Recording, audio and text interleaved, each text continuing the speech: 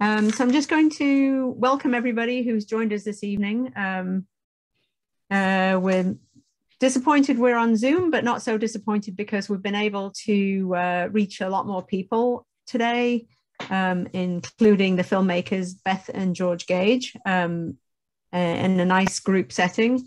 Films on Purpose is extremely pleased to be partnering with Neighbours Link again, and also with a new partner, Ossining for Refugees, and A Film Called Nebraska. I hope you all had a chance to watch it.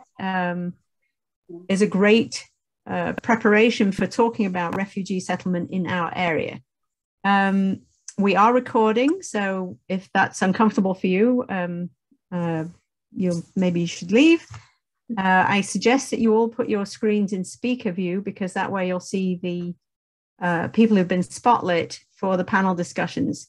And I would also like to thank Westchester Community Foundation for a grant we received to help us do this. We have a few people from Films on Purpose online with us, and also from the other two organizations. And I'm going to introduce Ted Berger, who is the co-founder of Ossining for Refugees, and he's the lead coordinator for the organization. And he is going to be the moderator on both panels.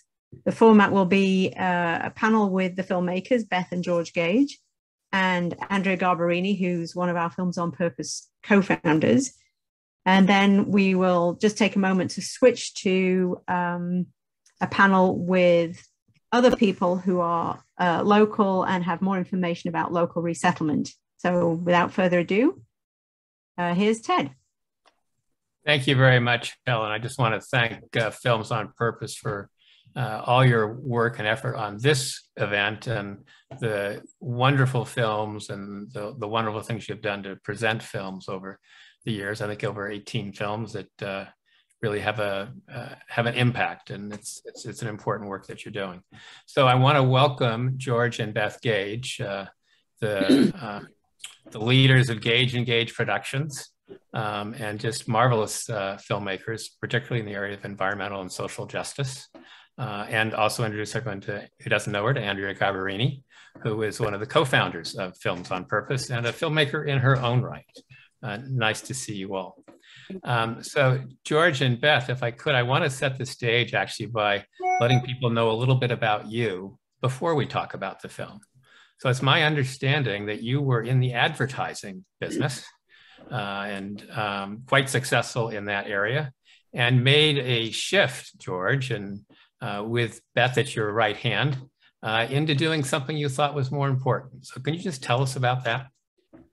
Well, yeah, I mean, I think you just said it. I mean, I was doing television. I started out at Young and Rubicam in New York, and as I was an art director, and then I became a vice president of a smaller agency. But then I started directing television commercials, and I realized after a while, I just didn't find it very fulfilling, because you really weren't dealing with issues at all. You were basically selling a product.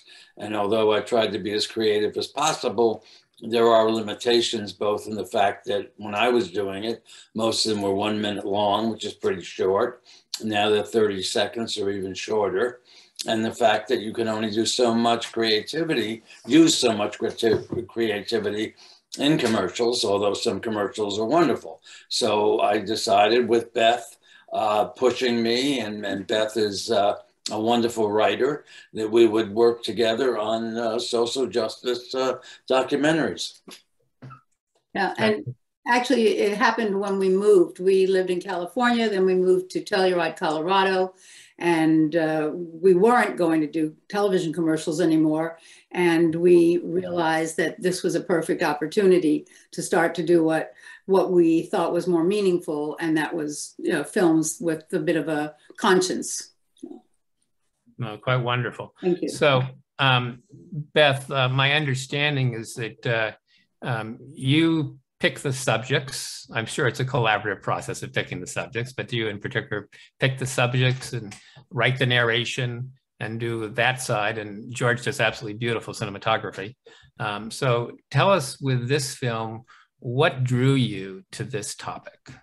Well, I think it was about 2016, and there was a particularly large amount of refugees, especially from Syria at that time. And we were, I imagine, all hearing about refugees coming across from Asia into, Greece and Turkey and places like that. And I wondered what was happening here in the United States. What was our situation with refugees, with welcoming them or what? And started to do some research and found out that, in fact, that particular year, Nebraska had welcomed more refugees than any other state in the United States, which was pretty surprising to me and to us. And then, I did some more research and found Lacey Studnicka, that if you've seen the film, you know who she is, and started talking to her online and phone, and she invited us out to Omaha, and that's how we started doing the film, meeting all the wonderful people that Lutheran Family Services had resettled, and also different groups that had resettled refugees from all over the world. And our first trip to Omaha was a day after the 2016 election.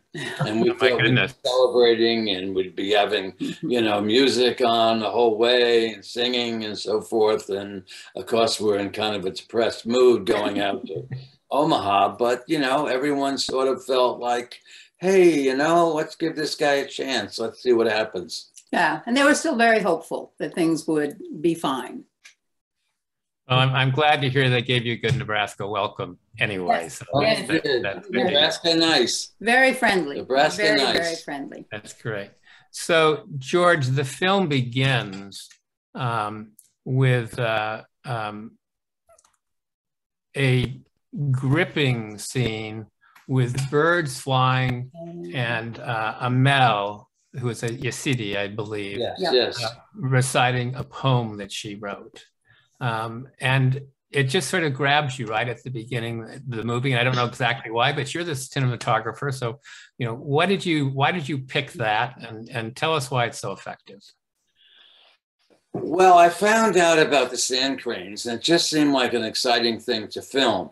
And the first time I filmed it alone, and I filmed it early in the morning. And what happens early in the morning is they land. And that wasn't really, to me, as visually exciting. And then I found out that, actually it's in the afternoon, right? I filmed them in the afternoon when they land, but in the morning they take off. And Andrea was with me, and we schlepped out across a field at dark. You can't make any noise. You can't have any flashlights or anything. And it's kind of an interesting story because I was carrying a full 100mm lens, and they warned us about gopher holes, and you had no chance of having a flashlight or anything. And sure enough, I tripped in a gopher hole. I went down. The lens was covered in mud. The camera was covered in mud. I was covered in mud. I sort of hurt my ribs. And when the time that we got to the duck blind, was where you film, because again, the birds get very, very spooked very easily. I was hoping that Andrea, at least, her camera would work, and it did. And then after I cleaned mine with my sweater and everything else I could get my hands on, it worked as well. So we had good 2-camera coverage on that. And of course, we shot it as soon as the light was light enough that we could pump up the ISO and shoot it in that low light. And I'm so glad that you are referring to this scene, because I love the fact that we shot it in the dark in the beginning, and you don't know what it is. You just hear those bird sounds. I was hoping that would bring the audience in, and I think that it brought you in, and I'm so glad of that. And with the 2 cameras, we had the wide shot and the close-ups, and it made a nice scene. I just wanted to add that we loved that footage, but we didn't actually know exactly what to do with it.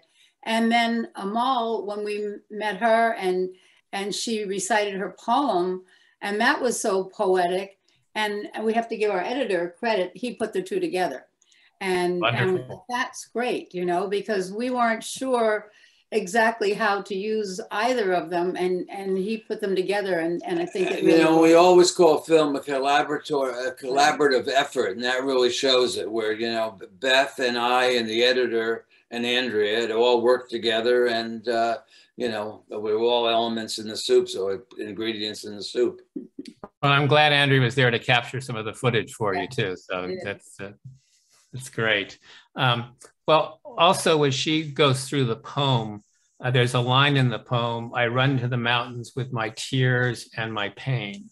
And the poem itself is a painful moment as she goes through it, and her face has pain in it as well. Yet the movie is not a painful movie. There are moments of pain in it, but I would characterize it maybe as different from many of your films in that it's almost a happy movie. Can you talk about that and the choices you made?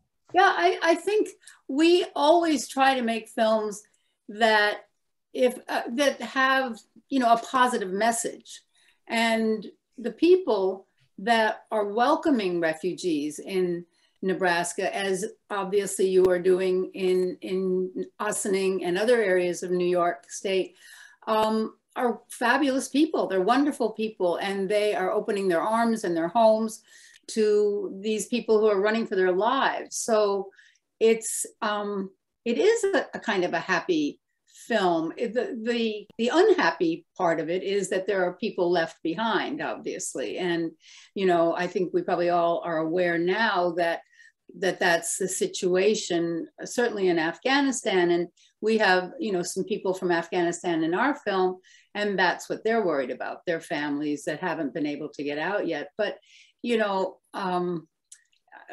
someone was mentioning before how in these families, perhaps the husband may speak English, may have more education, but when these families come to the United States, the women get their driver's license, the women learn English, and the children are doing all of that immediately. So, you know, you see the real blossoming effect. And, you know. When I thanked a woman, Kayla, who's in the movie, and I said, I think it's just wonderful what you do and how you help the refugees and how you help them get settled and fill the refrigerator with food and pay the first 6 months rent and everything else. She said, well, George, they bring so much to us. Our children learn from them. They learn another language.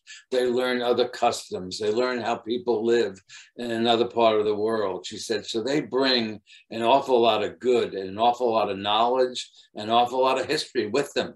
And in Nebraska, we don't get out that often. We're sort of an insulated state. And to have that kind of input is wonderful. That's really great. I want to stop for 1 second and make sure that anyone who has questions knows that we will be taking questions later, and we welcome questions even as you go along. Submit them to the questions box. There's a person named questions in the chat. And Katie will organize those for me, and we'll bring them to the surface. I want to just be careful about my use of the word happy. Probably warm would have been a better word for that, because there is an underlying pathos and sadness in all of this, and many examples of people who are both in pain and have pain imposed on them. One of the most moving moments in the film to me is when John speaks about his hatred. Could you talk about your choice for that and what that meant in the movie? Well, Lacey introduced us to John and told us that he had, you know, turned over a new leaf, I guess you would call it. He lived in an apartment building that was, you know, home to some drug addicts, people like that. And as they moved out, the local government and different agencies were moving in refugees, and he was furious. You know, he hated seeing these, you know, women in hijabs and, you know, children that spoke a different language and all of that. But gradually, you know, as you can see from the film, he came around. They started, you know, waving to him and thanking him for things and asking him if he could help them fix their bicycle, things like that. And he realized that, you know, there was no real difference. These were families, and they weren't drug addicts, and they were, you know, responsible individuals. And I mean, I think by the end of the film, John was upset with us that we hadn't included his his, I guess they were, I think Syrian neighbors right. more than we had. So that's all he was upset about, was that we hadn't, included them more. But we tried to explain the length of the film. But it was just so nice to see someone change their mind. A lot of people don't realize the amount of footage, a lot of time you really have to spend making a film, interviewing people, filming the things they talk about and so forth. So when they allow you to film them 4 or 5 times, a lot of times they get the feeling the film is about them when it really isn't, Great. So, Andrew, I want to just turn to you for a second and ask you, you were out there, you were watching the work, you were meeting the people. Were there a particular person or story in this that particularly moved you and you appreciated? Well, there was certainly a lot of them, but I think I really was moved quite often by Fred. His real name is Freydun. And he was an interpreter for the U.S. military. And there are many, many interpreters and people that have worked with our military that in Syria, in all these countries. And we don't always do the right thing in this country to get them here as quickly as we can, because they're at risk when they're in their country. And risk. Yeah, right.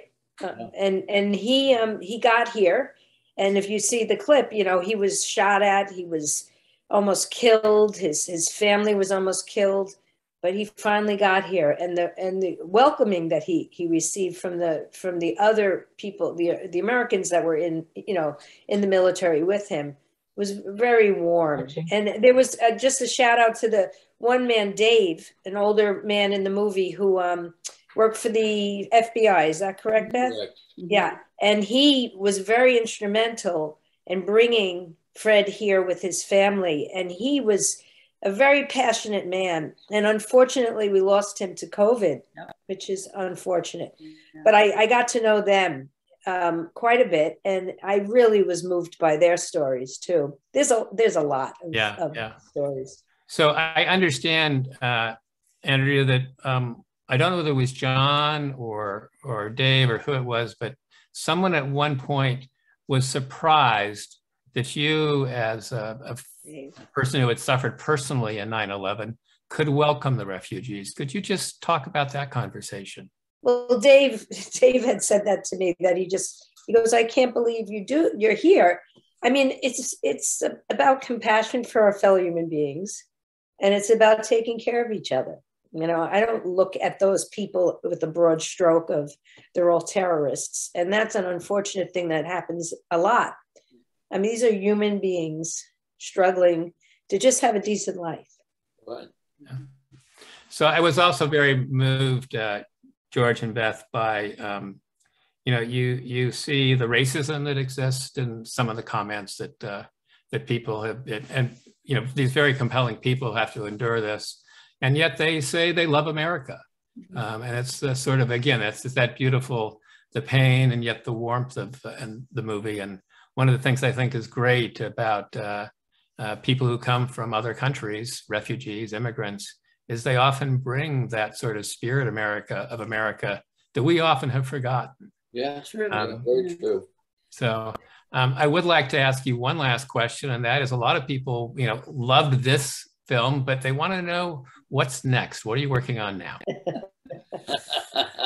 Well, we're trying to do a very small film. What happened is we were about to do a fairly large film on homeless college students. We found out that as much as 40% of the community college students in Los Angeles are living in their cars or churches or wherever they can. But when COVID hit, we just abandoned that project because it just became kind of scary medically. Yeah. And so right now we're following 3 young entrepreneurs that are building a bakery, and they deliver bread on bicycles, and they care more. They're like people from the 70s, where they care more about community and more about the love of baking than they do making money. And we found that kind of interesting, and we've been following them, and it'll be a short film, a 15-minute film. That's great. That's great. Well, I want to thank you for your great work. I'm being given the hook by my masters here to go on to the next panel, but just marvelous work. Thank you for what you've done, and thank you, Andrea, too. It's just thank you. It was great to watch the film a couple of times, actually. I thought you knew it pretty well. Thank you for the work you're doing. Yes, Obviously. absolutely. Yeah. All of you. Thank you. All right. So we'll mute ourselves. Okay. Helen, over to you to reshape our panel here. Okay, I'm going to do that. And while Helen is doing that, I will just introduce the panel. So you see now Dana Levenberg, who is supervised the town of Ossining, and one of my co-founders of Ossining for Refugees, along with Sophia Bator. So welcome, Dana. Kathy O'Callaghan, who is the founder of Hearts and Homes for Refugees, which has been resettling refugees under the community sponsorship model since 2016. Kathy also taught Dana and I how to do this and a bunch of other organizations in Westchester, so we thank her for that. Carola Bracco, who is the founder and head of Neighbors Link, which is a wonderful organization that works to strengthen communities through the integration of immigrants into our community. And Elizabeth Mastropolo, who is a managing attorney of Neighbors Link Community Law Practice. So thank you for being with us.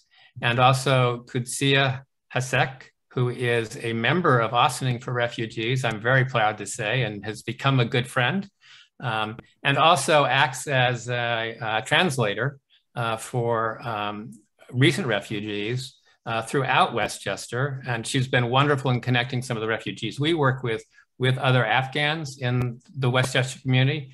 And I know she has an awful lot of people who appreciate her work and frankly just love her. So Kutsia, nice to have you on.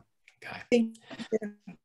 So I'm going to lead off by actually turning to sort of our special guest, Kathy O'Callaghan. And Kathy, you know, this movie was kind of about community sponsorship. So can you help the rest of us understand this community sponsorship model that we're all using in Westchester in light of what we've seen in this film? So it is communities coming together. It's people of goodwill who, as you've mentioned and as you've seen in this film, have the passion and the heart for welcoming. And they bring their expertise and their heart and their talents and their resources to help resettle refugees. They pick them up at the airport, they find housing, they build scaffolding around them. And we, in 2016, our mission was not just to resettle a refugee family, which we did, the first refugee family to Westchester County, but to inspire, educate, and equip others to do the same. So it wasn't just a one-off, so that it would change the landscape. And it has caught on. There's so many of you who are part of it. We've stitched together many of the groups that are here tonight and others. So we know that if given the opportunity, people will stand up. And it has been amazing since September. I wonder if anyone here knows how many refugees do you think we have resettled throughout Westchester? Any guesses since August, since the fall of Afghanistan? So you might be Kathy. Okay. We count almost 100 refugees since August. And that's pretty phenomenal because in 2016, when we brought the first family here, they were the first family of 6, and then the doors closed and there were less than 100 in the following years. So we have doubled the number since 2016 in 6 months. Hearts and Homes for Refugees has resettled 32 of those refugees. And by the end of the month, we will be up to practically 60 refugees and 13 different community sponsor groups under our umbrella. And then you have Ossining for Refugees, and you have all of the groups that are represented here and that aren't on. So if we keep this movement up, we won't be Nebraska, but we will be 100% over where we were in 2016. So community sponsorship, it'll shift the paradigm of refugee program in this country, and it's doing it. Great. So Dana, I want to turn to you. Lacey in the film said that it's important to hear the story of one person. So can you take what Kathy was just talking about and turn it over maybe a series of single people, but the actual one-to-one things, the one-to-one relationships that you see are important in the work we do? Absolutely. Well, I'm going to surprise you, Ted, but Katsia is going to be one of the people speaking. And one of the first things that we're required to do by the settlement agency, which in this case was highest, was to make a meal from the home country of the person.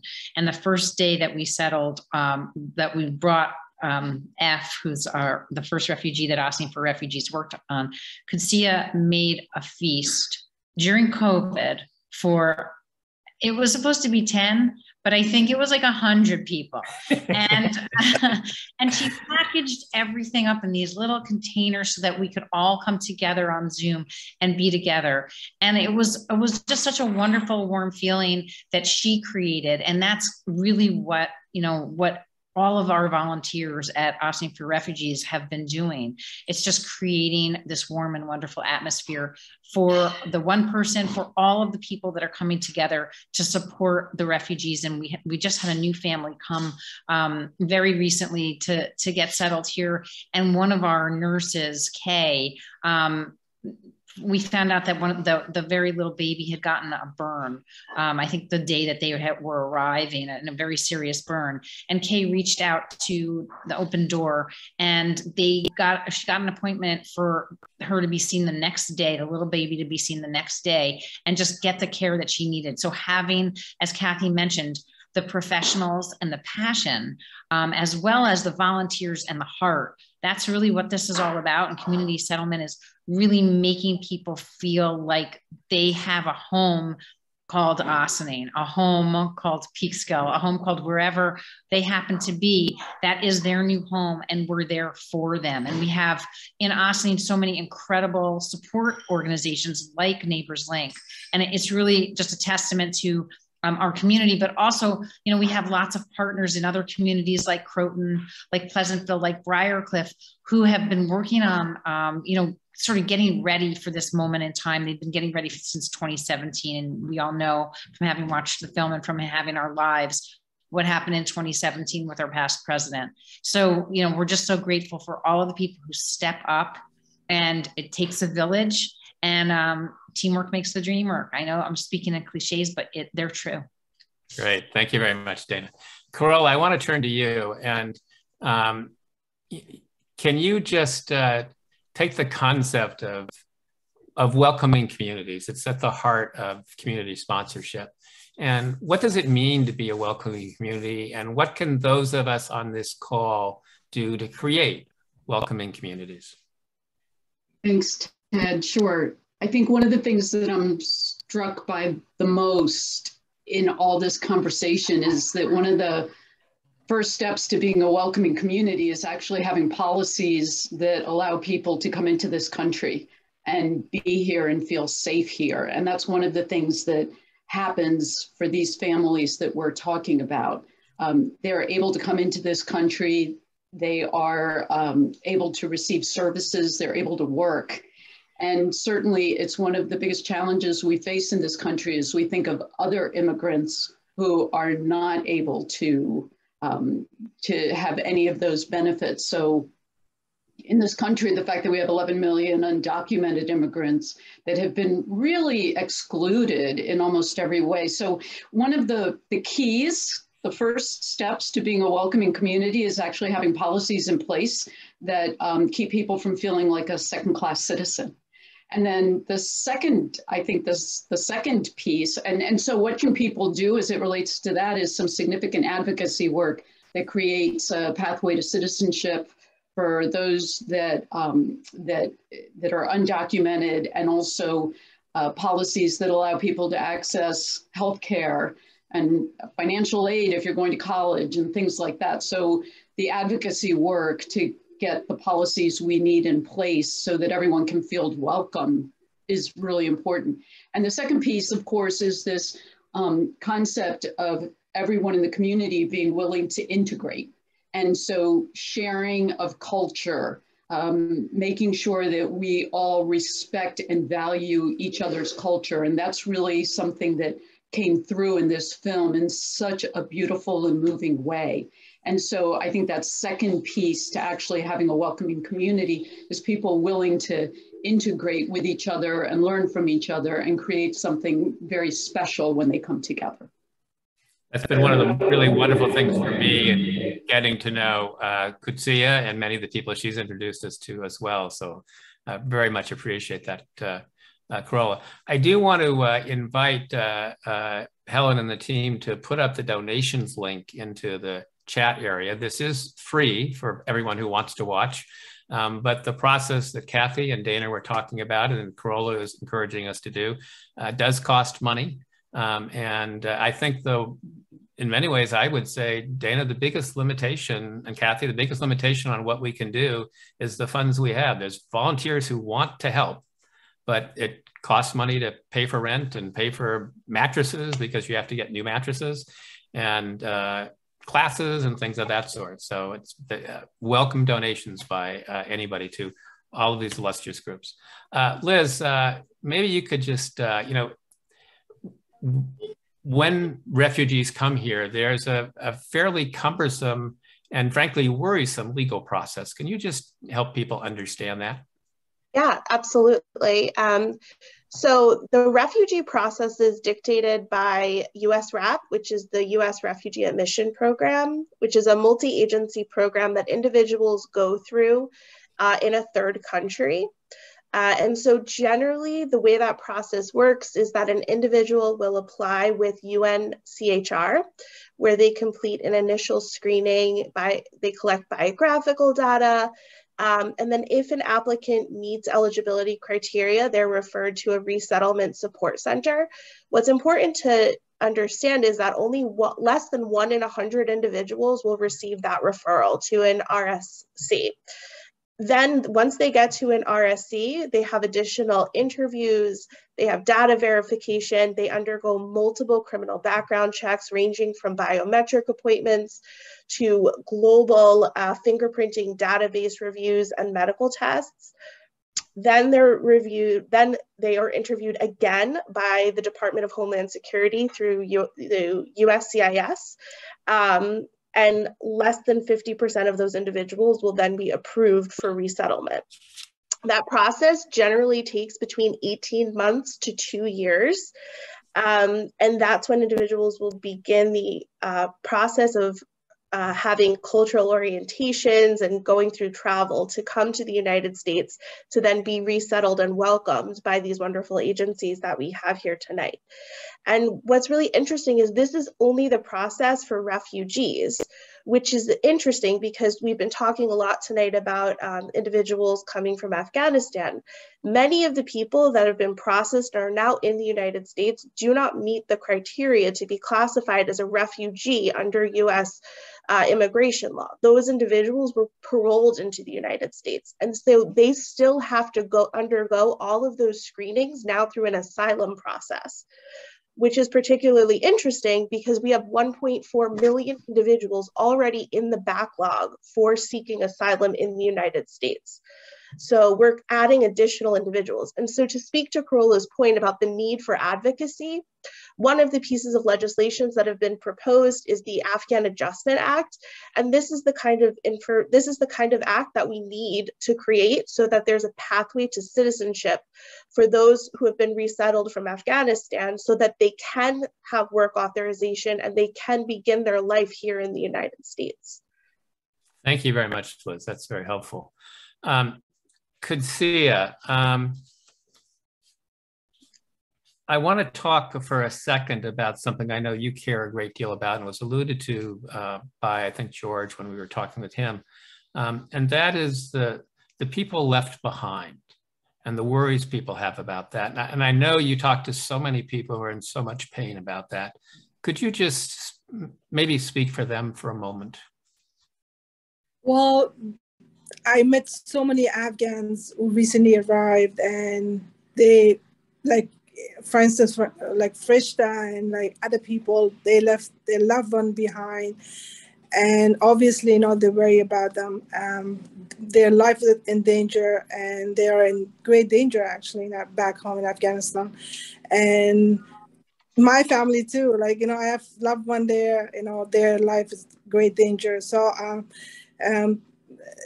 they are here in safe place, but, you know, they constantly worry about their loved ones, and they're not comfortable being here. Because the loved one, you know, left behind. So that's the greatest, you know, worry they have, you know. No, so I'm glad you spoke to that. And I know you also have very good friends that you would like to see rescued and worry greatly about. At the same time, you've talked to me about the people from Afghanistan and what we should all really know about them. So we have a clear picture of who they are and how strong they are. Sure, they are good, great, hardworking people. You know, they had life back home. They had houses, cars, they left everything behind because of the political reason or the war. As you know, what happened to Afghanistan is just heartbreaking. They left everything behind, and they came, and they want to come here. Actually, some of them are here, and the rest want to get here because U.S. is a land of freedom. They want to be safe. They want to be rescued, and I want. You guys are doing a great job, but I want you guys to, you know, treat them fairly and with respect, because they are very fragile. You know, they're not in the state of, you know, their mind is all over, and they want to be rescued. They want to be treated well. They want to be treated fairly, and you know, they want to feel safe.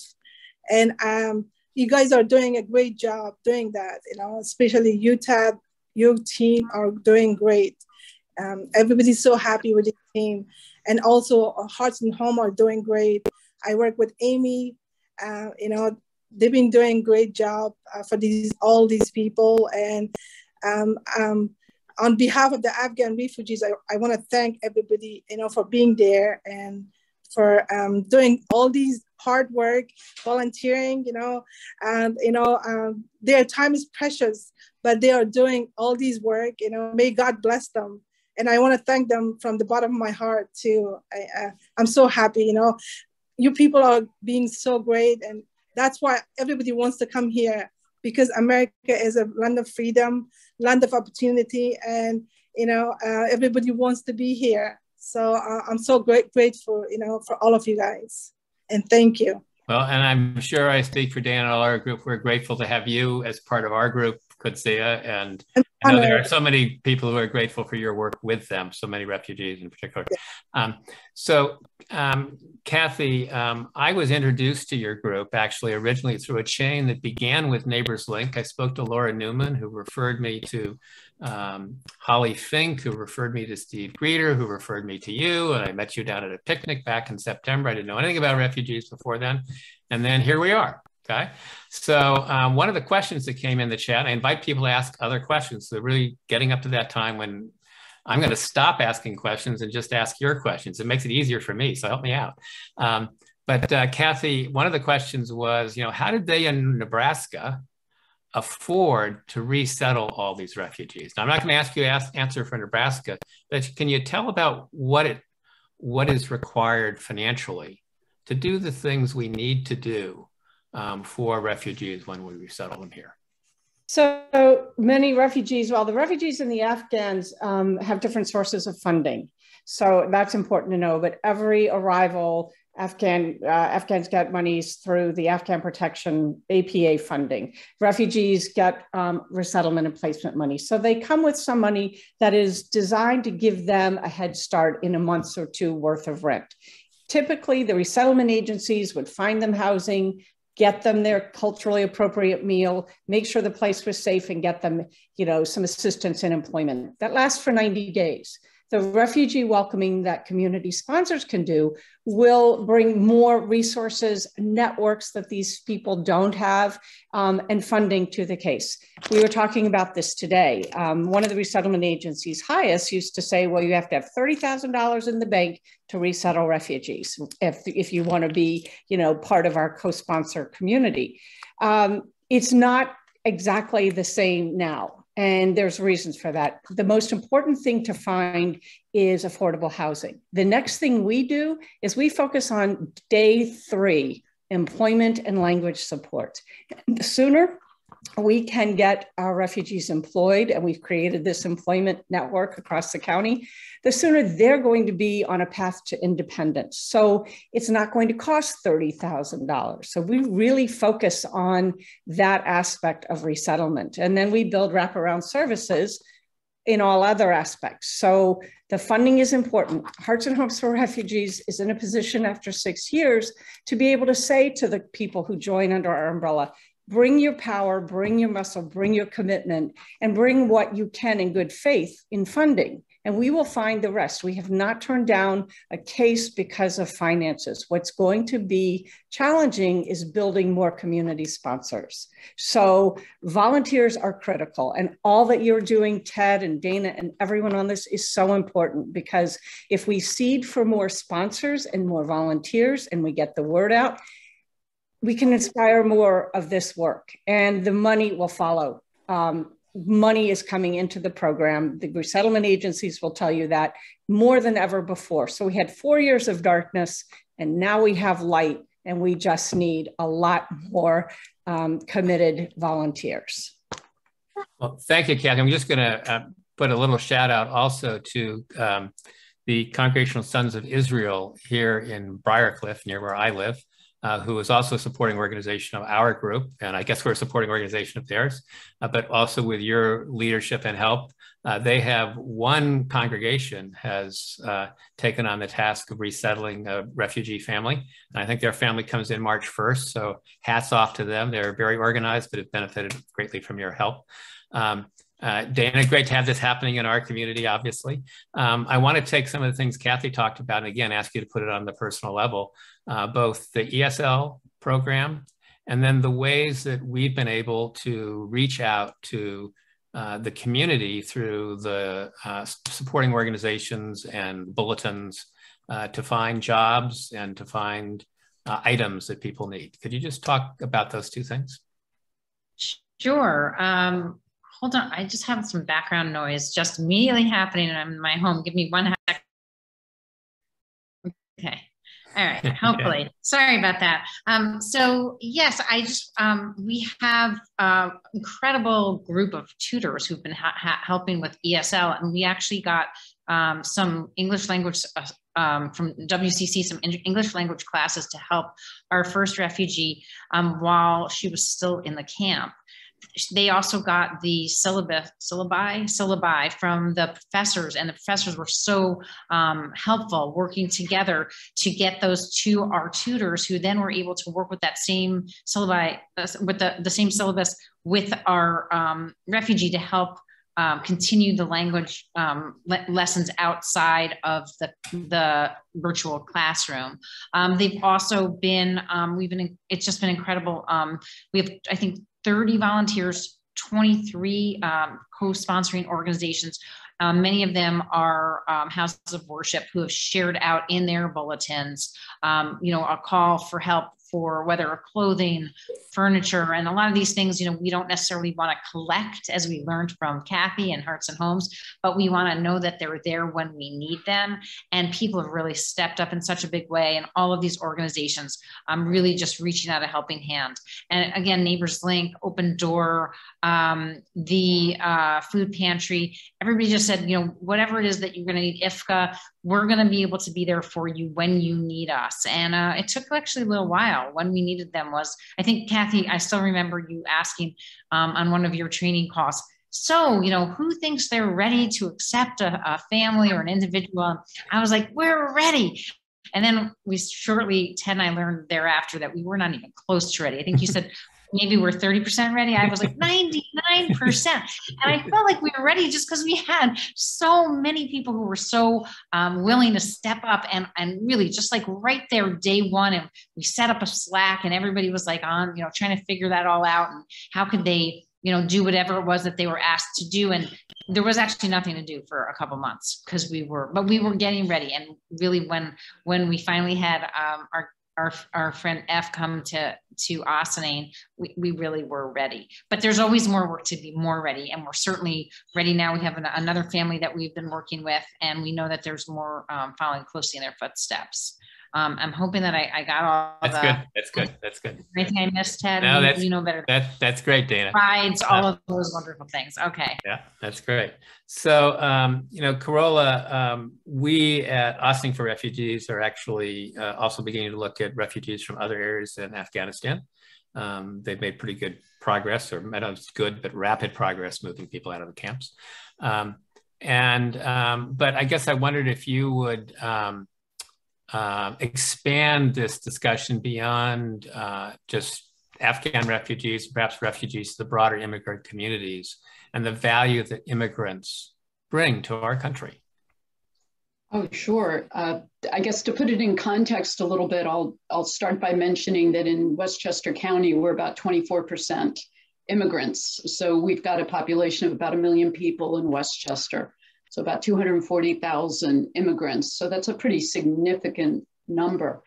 I'll also mention that a large portion, about 50% of the immigrants in Westchester come from Latin America, and about another 50% come from Europe and Asia. So it's a real, certainly a significantly diverse group.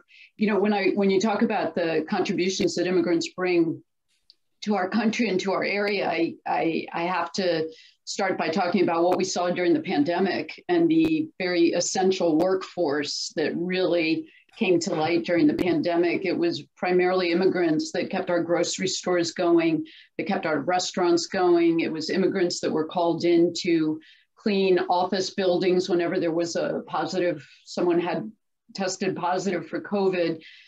Back in the beginning, when we thought what we had to do was clean offices. And it was immigrants who were called in always to do that cleaning and things like that. So really a very essential workforce. And also want to add that immigrants are also entrepreneurs at a much higher rate than people that were born in this country. So certainly that's a significant value of starting up businesses, which really end up revitalizing our main streets in our towns and things like that. We've certainly seen that to be the case in Ossining and in other communities in Westchester.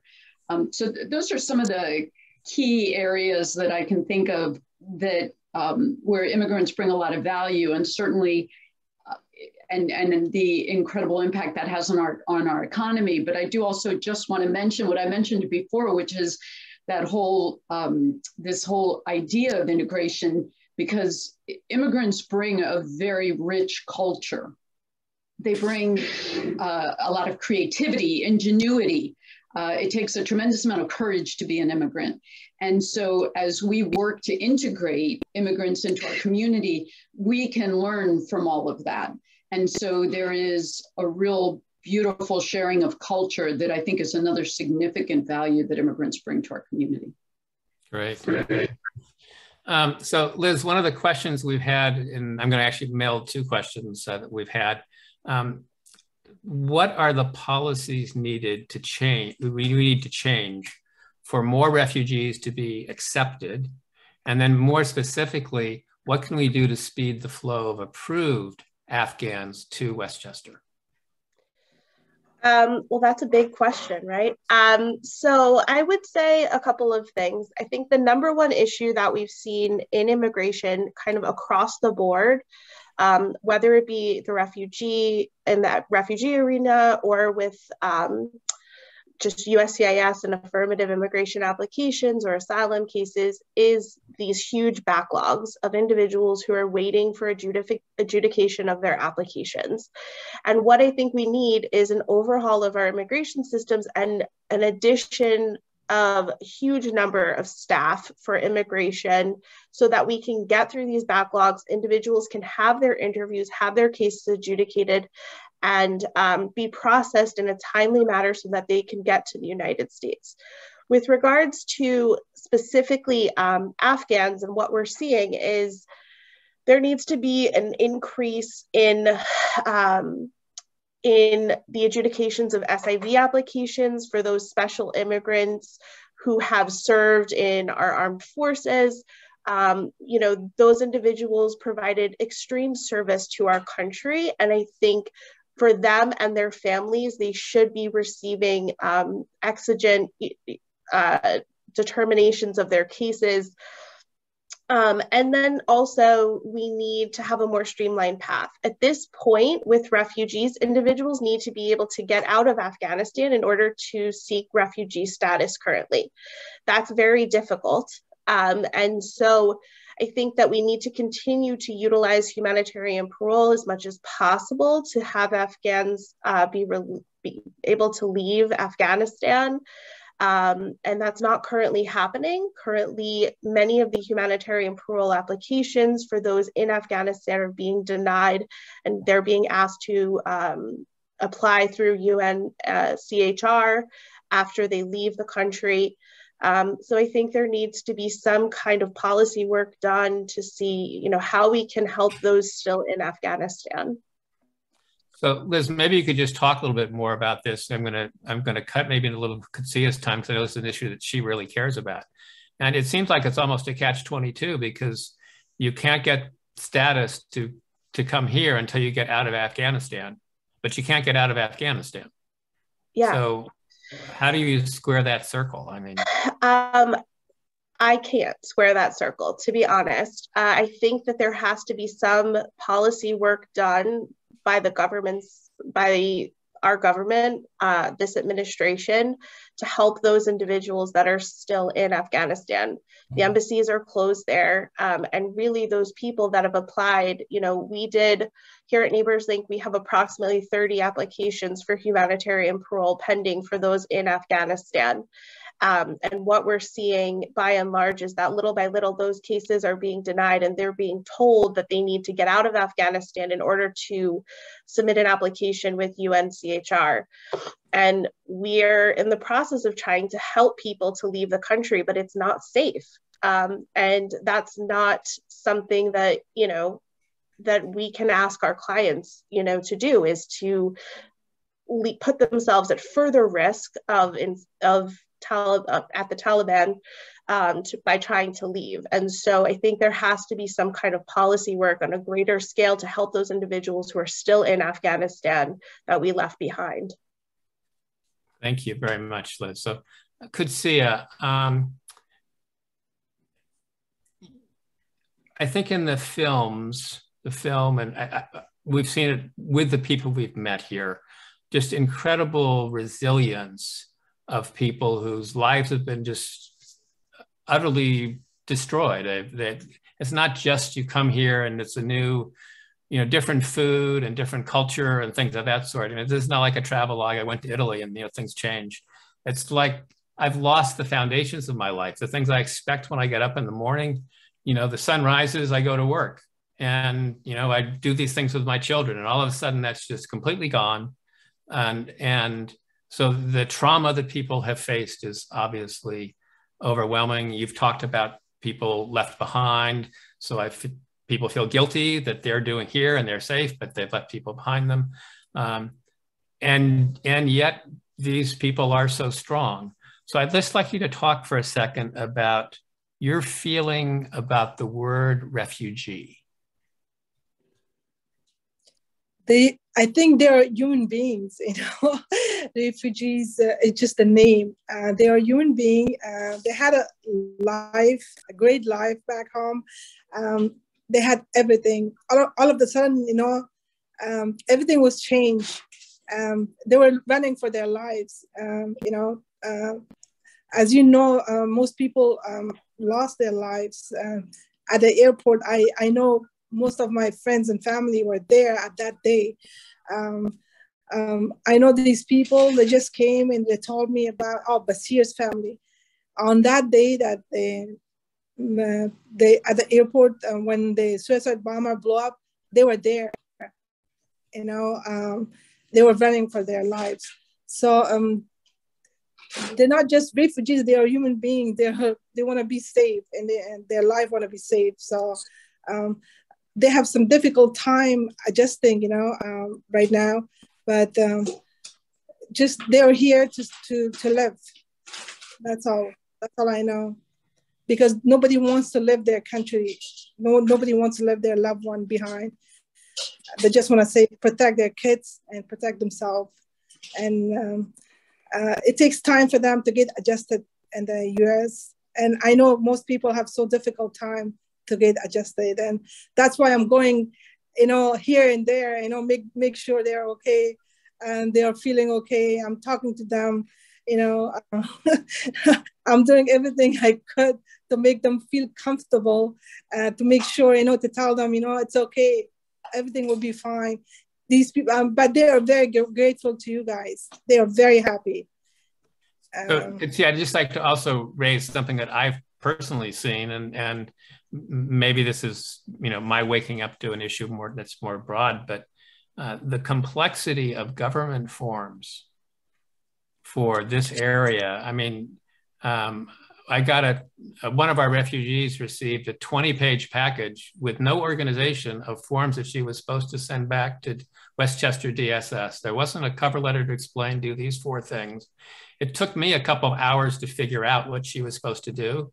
And I speak the language it was written in. And, you know, she's trying to use Google Translate to figure it out. So it's just, you know, it does seem as though we could do something different in the whole of processing these things. I hope so. I hope so. That would be some changes, you know. you probably spend hours helping people with that. I do. So let me turn to Kathy for a second. One of the questions is, if people want to call their elected officials about these issues, are there specific policies they should ask about? And I'll let Liz answer that as well. The question was directed to you, but so I'll let Liz answer it as well. Well, I think I can speak to the policies for refugees, right, or Afghan cases. Liz and Neighbors Link knows about all of the other more complicated legal situation. But for refugees, right now, the most important policy is passage of the Afghan Protection Act. And without that, these parolees, they have 2 years technically. Right now, they do not have a path to citizenship. This is just temporary. And we certainly can't send all 76,000 back to Afghanistan, but something has to happen. And the attention is focused on them now, but it is critical that you reach out to all of your representatives in Washington and follow this. And we've had on our Facebook group, we have been promoting ways to do that. It's not too late. Don't let anyone tell you it is not too late until that act passes. That's what we need for Afghans. Liz, you speak to the immigrant policies and needs for immigration reform. Liz, before you answer, I just want to let anyone know if they've raised their hand or whatever, please post your question to chat and we will attempt to have it answered. But Liz, please proceed. Yeah, no, I would echo Kathy's sentiments. I think for refugees, the Afghan Adjustment Act is going to be critically important. Otherwise, you're going to be leaving them to languish in a backlog of 1.4 million asylum cases that are already pending, and where there aren't enough legal service providers at this point to represent all of those individuals already. So I would make a second plug. I think that there's always a need for immigration legal services, and that we should be advocating for immigration legal services with our state government. There's currently negotiations over the budget for this with the governor. And so I would absolutely put a plug in for that. I think it's critically important both for refugees and for immigrants within the United States. And then, of course, I would recommend that individuals continue to advocate for a pathway to citizenship for those in our country that are integral members of this community, have been essential workers, and are left without any any pathway for themselves, including the DACA kids. That continues to be a pressing issue that we were told we were going to see movement on, and we have not. Those with temporary protected status, and of course the essential workers. So I think all of those individuals deserve and need a pathway to citizenship so that they can continue to live, survive, and support themselves and their families here in the United States. Great. And Katsuya, there was a statement in in the film at the end. Well, there were two statements, but I'm going to refer to one first. It is hard to remember. This is from one of the refugees. It is hard to remember everything, to say who we are, how we never give up, and no matter what happens, we are strong and we keep going. Can you just talk to that for a second? It's been 45 years of war. Are you muted? I'm not hearing Katsuya. Can you hear me now? Yes. Hello? Yes, we can hear you. Okay. Can you hear me, Tad? Yes. Okay. Yeah, it's been 45 years of war in Afghanistan. And as I grew up, all I know is war. I grew up in war. And these people are so strong. For instance, there's bombing going on in Afghanistan, and the next street, the people are having fun, That's how strong they are. So they have no choice but to live their life, What can he do? Like, he can't do anything except go on with your life, Nobody likes war, but the war is, it was forced upon us. So we have no choice but to live and be more stronger and, hope for the best. Great. Well, thank you, Katsuya. I want to thank all of the panel for both being on the panel and the insights you shared and all of the great work that all of you do. The other thing at the end of the film was one of the speakers talked about standing up for refugees.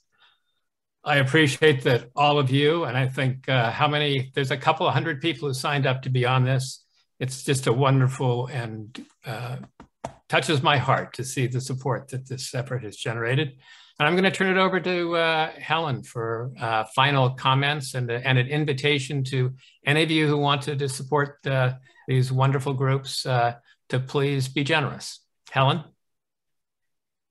Thank you, everybody. I'm just blown away by the compassion you all have. And I want to thank you all for spending your evening sharing that with our community. We are just, it's so hard to know what's going on, even sometimes next door. And I think that events like this, where you all get to talk about what you're doing, really helps people understand. And one thing I hope we'll do after this is everybody who signed up will get an email with not just the web pages, but a few things, some of these statistics you shared, and how they should petition the government, and how policy is so important. And things like sharing culture, food is one of the biggest ways to share your love and appreciation for people. And Andrea, who will know this completely, that's her thing. Andrea is the biggest share of food I know. So it really brings it home. And thank you everybody for joining us. Thank you everybody in the audience. And if you have any questions, you can always email us through the websites I'm about to put up. And we don't have another film lined up at this time, but be assured there'll be one in the next couple of months. So thank you, everybody. And if the panelists would like to stay on, I'm going to put the share screen up, but if you'd like to stay and chat at all, that's fine. And I think we'll stop the recording in a moment. Thank you. Thank you, Helen. And thank you, everyone. Thank you so much. Thank you. Great job. Really nice. Good to see everyone. Your second case will be so much easier, Dana.